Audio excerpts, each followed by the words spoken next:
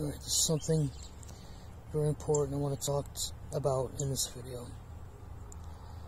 I know people have seen my other videos, they've been off the wall and crazy. And to tell you the truth, I'm really not me anymore. As most of you probably already know, seeing the videos, I have had a mental decline. And people may think that I shouldn't let one person do this to me. But it was something that was just beyond my control. And what happened, this is what happens when you have a mental decline and a breakdown.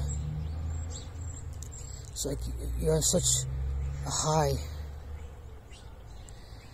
and when you get knocked down off of that in such a sudden fashion, the shift is overwhelming for somebody who has PTSD, such as I do.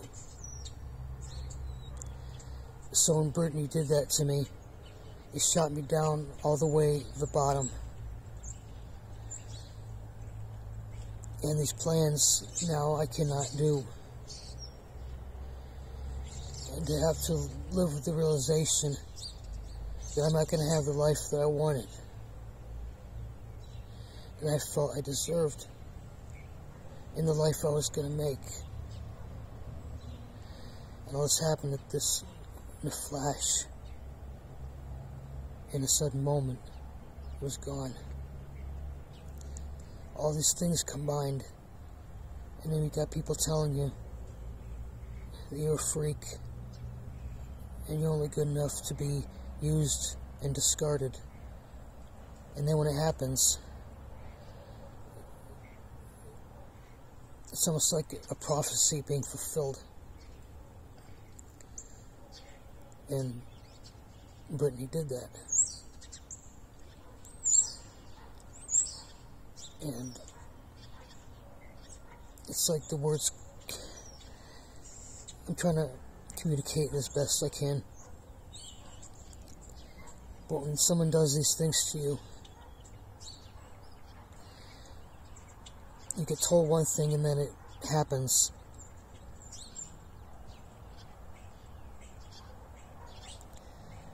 That can also further mess you up.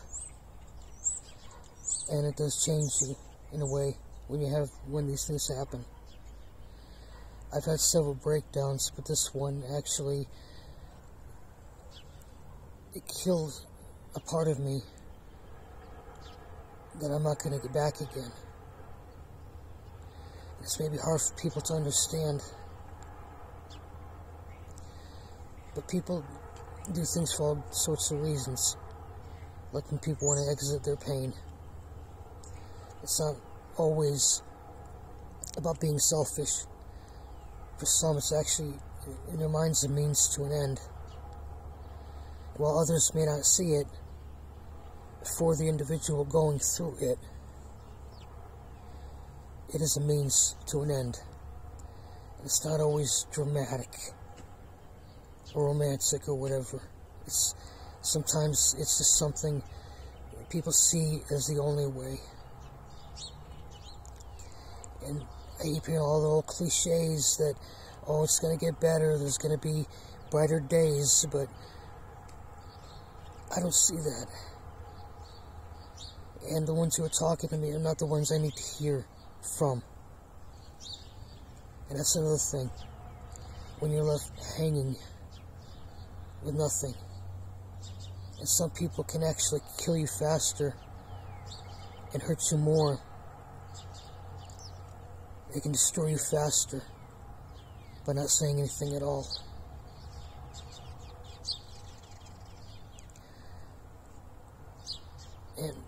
But sometimes you know it's important to get some kind of closure and things. Be able to say what you need to say. And to have the other person talk to you. Angry words can get said when things get heated. But there's never a chance to at least apologize or try to make it right. It weighs very heavily on somebody, especially someone like me who has the PTSD and all this, and this all combined, everything. It's like overloading a circuit, and eventually it blows. If you overload it with too much stress.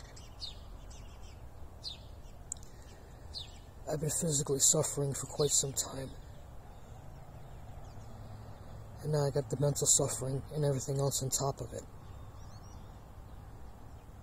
And I will not recover from this. And other people may say, oh yeah, sure you will, you'll recover, you'll make it, you're strong enough. But to someone who this has happened to, we don't see that, even though you do. This I'm trying to communicate is that people have different understandings of things and different ways of perceiving pain and whatever. And for me, it's like I feel stabbing. Best way I can describe it, every day. I get stabbed over and over and over until I numb it with alcohol, whatever else I can get my hands on. And as someone who's gone through this is what we're thinking, self-medicating, and people say, oh, that's not the right way to go. But for us it is. And for those who aren't going through it, it's easy for them to say, you're going to make it. And like I said, the tired old cliches, they're trying to be helpful and they mean well. That's not always enough. Especially when you need to hear from the other person who did this to you. The person who shattered you. And I gave 6 years. And I feel like I just didn't get anything for it. There's a lot of grief. There were some good times. But I don't want to get too far off the track here. It's very important to everybody watching it. They need to understand how someone like me is. I got to this place. I wish I hadn't. I wish I wasn't here. I want to claw and scratch out of my own body just to get away from the pain. It's like I just want to run and run and run and run and run. So I can't run anymore.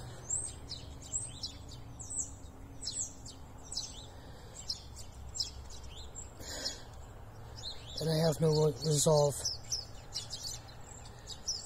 That's what weighs so heavily on a person like that, like me.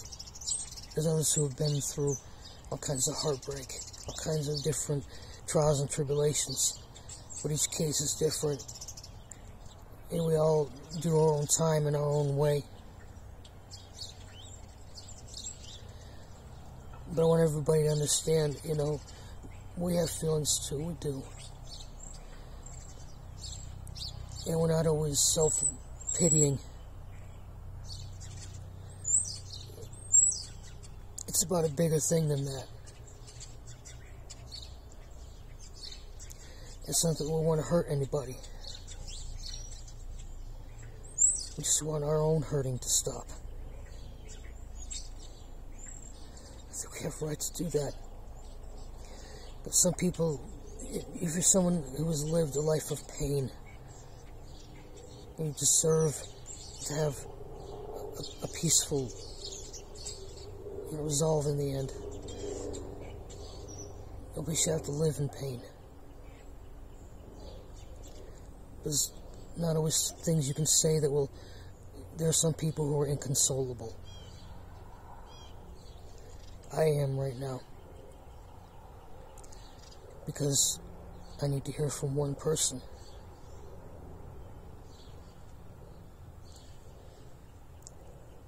I just need, you know, when you need a chance to fix things and you can't. My eyes are a little dry, sorry. But this is all what happens when, and this is what breaks people, is when you just had enough.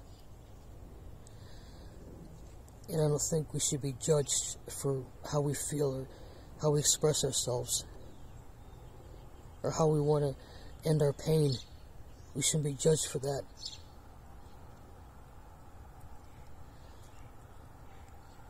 So that's basically it.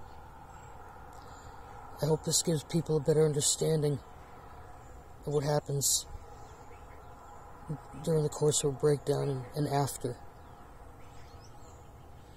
I'm sorry if I made this too drawn out, but thank you for watching.